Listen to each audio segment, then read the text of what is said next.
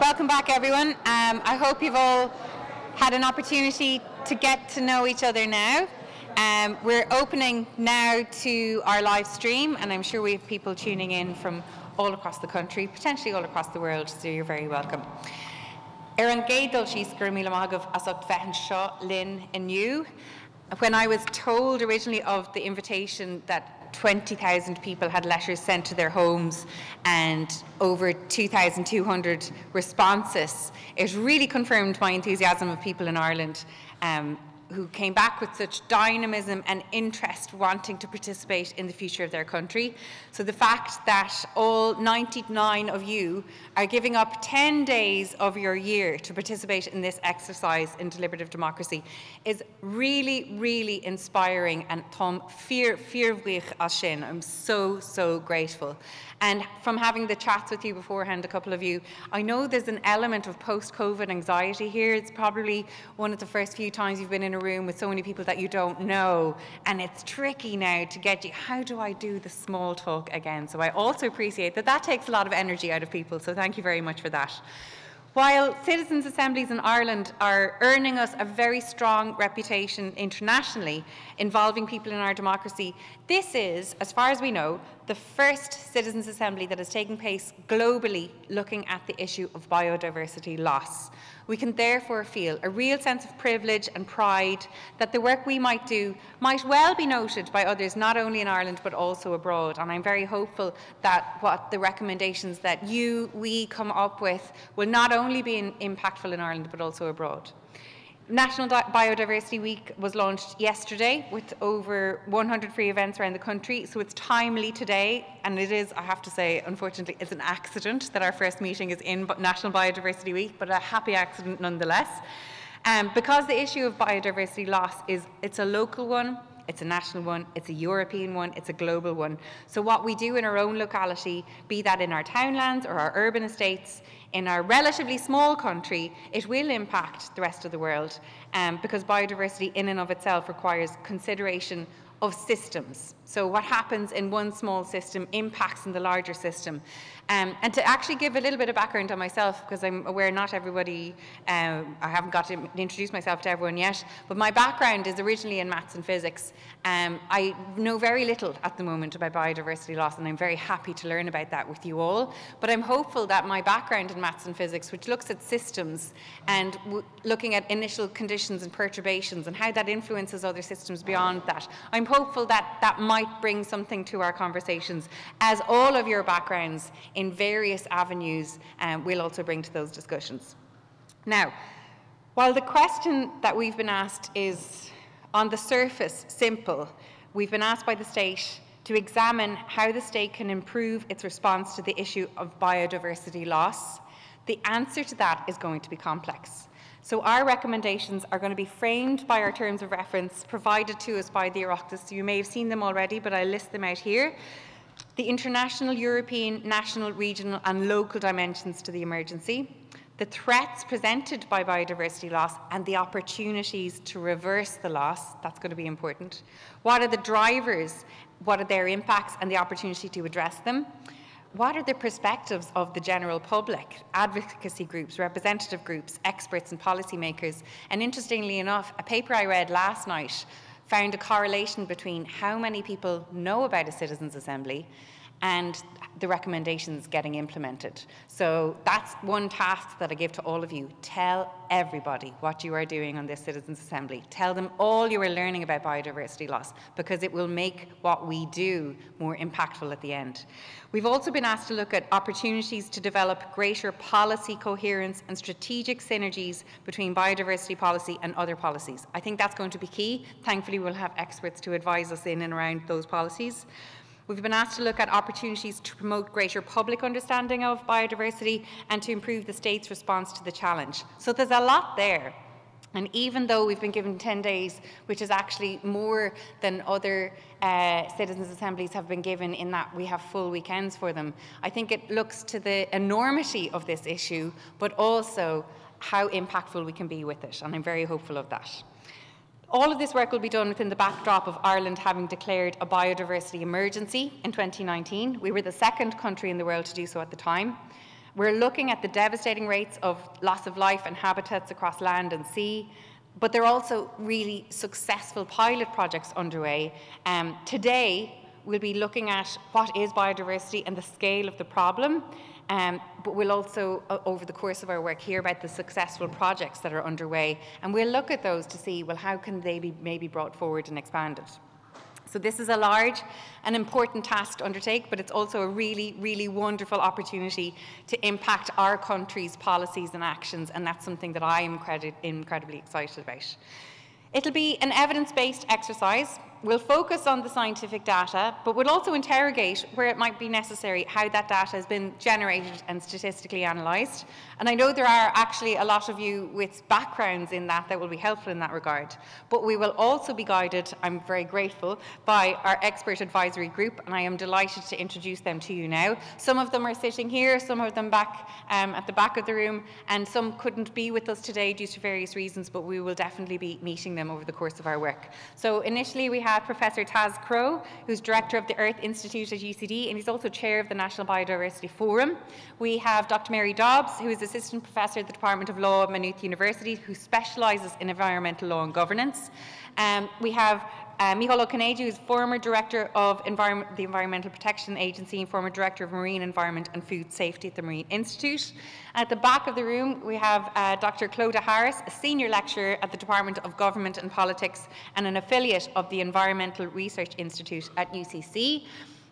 Two other members who couldn't unfortunately be with us today, Professor Jennifer McElwain, the 1711 Chair of Botany at Trinity College Dublin, and Dr. James Moran, who's a lecturer in ecology and biology at GMIT, who leads the Agroecology and Rural Development Research Group. So they have already given up so much of their time in addition to the normal work that they do, and I'm incredibly grateful for their time and their expertise working with the Assembly. It's a huge commitment, but it's really important because they will guide us on who are the national and international experts in this field who will talk to us as we proceed with our work. So thank you sincerely for that, and I wouldn't mind giving them a round of applause if we can.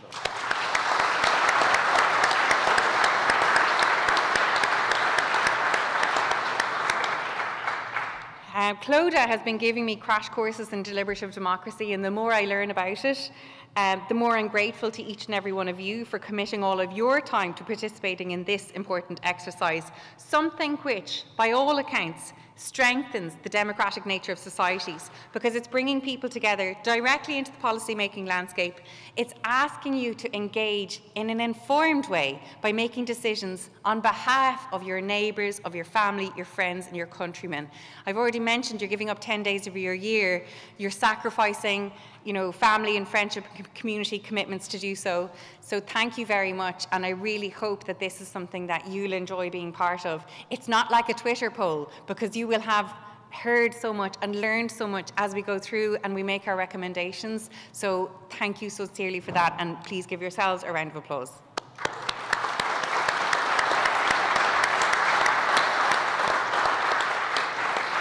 Now, I'm hoping that this is going to be an enjoyable experience where friendships will emerge, and I do think it's funny that I think all the Cork people already found themselves at a table. So, we're coming together. I think this is a mehel. I'm from rural Ireland, and we used to have mehels where everybody would come together and help one person, save the hay or something like that. As a child, it was our job to go and get the lemonade. But this is us coming together on behalf of our community. So in that mehel, I hope we develop that nosk, those really deep relationships with one another, because we're all here in the same spirit. And in that, I really want to make sure all voices are heard, all opinions are welcome. We'll maintain an atmosphere of respect for one another in our conversations. As Taz said earlier, we'll learn how to agree with our disagreements. Something like that. I think you said it nicer, Taz.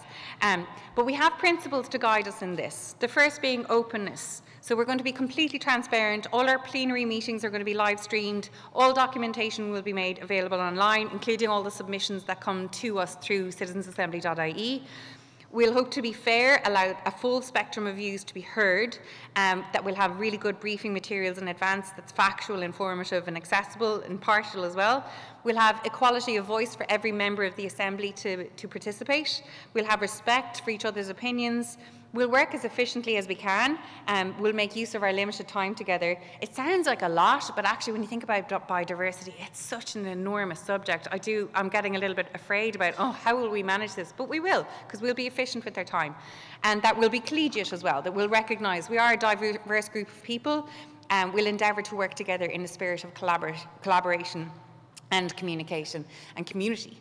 And on that, you know, we're representing all different age groups, backgrounds, jobs, genders, and I really hope it'll be a wonderfully diverse group working together. I also want to make the point that we're going to have independent valuation of the process, somebody to correct our homework, to make sure we're doing it well, and to make sure that at the end of it, nobody can say, well, those recommendations are nonsense because this wasn't done properly. We will be doing this properly. We'll be doing this as well as we can, that we can all stand over it, because there's no point in all of us investing our time and our energy into this if we don't have output that we can be proud of and that will be implemented.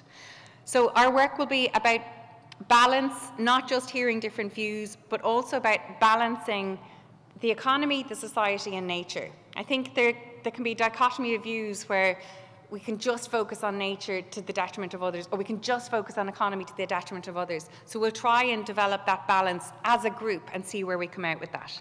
We're not all experts in biodiversity yet, but over the coming months we will learn enough to make our informed decisions. As an educator, I'm conscious that learning in meaningfully engaging ways is the best way to build knowledge, and so we're going to have robust understanding through discussion. There's going to be a lot of listening, but a lot more discussion, and I hope that throughout the process we'll all be comfortable to say, I don't know enough about this, so I want more information on that. And in that regard, it will be really important that the steering committee, who have already volunteered themselves from the first online meeting, are your go-to, because if you feel that we need something more of any particular thing, please, you can tell me, but also you can tell the steering committee. So I'm going to name them, and I'd ask them to stand up just so we can all see their faces. So just in the order that I have you here, Sheila Brady. Hi Sheila, thank you for putting yourself forward. Rory Breslin. Thank you very much, Rory. Anka Kerbu, I hope I'm saying that correctly, Anka. Sorry, I didn't get to speak to you beforehand. Louise Conlon, if Louise is here. Thank you, Louise. Dan O'Dwyer, thank you very much, Dan. And Jenny Santiago Young. Thank you very much, Jenny. I've spoken to the chairs of previous citizens' assemblies, and they've all said the steering group are incredibly important, because they're the go-to for the assembly to say, actually, could you tell the chair and the secretariat we need more of this, we need more of that. So we'll have a good relationship, and I'll chat to you all later, but thank you for putting yourselves forward for this role. There's so many people already working in this area in Ireland and around the world, volunteers, academics, environmentalists, fishermen, farmers, who all are very knowledgeable about nature, who are all very invested in this issue. As a collaborative group, as I've said, we'll listen to everyone. We will agree on the best actions to take for our country to further curb biodiversity loss and protect our precious environment, because, you know, if we have it degraded so much, we won't be able to enjoy what it is. I'm very much looking forward to working with you all on this. While I am a little bit anxious and overwhelmed about the amount of work that is ahead of us for the next 6 months, I am also very positive and very hopeful that what we produce as a group will be informed, it'll be robust, it'll be implementable, and that the recommendations will have a positive impact on biodiversity in Ireland. And by proxy, I hope, around the world. And as I said, I hope we can all communicate that to our various communities, because the more people that know about it, the more likely the politicians are to do something about it. So with that, Berbu Lynn, I'm now delighted to begin our video presentation. Now, we had invited Professor Robert Watson, who is a former chair of the Intergovernmental Science Policy Platform on Biodiversity and Ecosystem Services. He's also a former chair of the Intergovernmental Panel on Climate Change. We invited him, and he was really wanting to be with us, but unfortunately already had plans for today. So he, that evening, recorded a 20-minute talk for us and sent us on some very detailed slides. And we're delighted to have him involved and addressing our Citizens' Assembly on biodiversity loss. So, as our first presentation from an international expert, I'll leave the video over to Professor Robert Watson. Gormagat.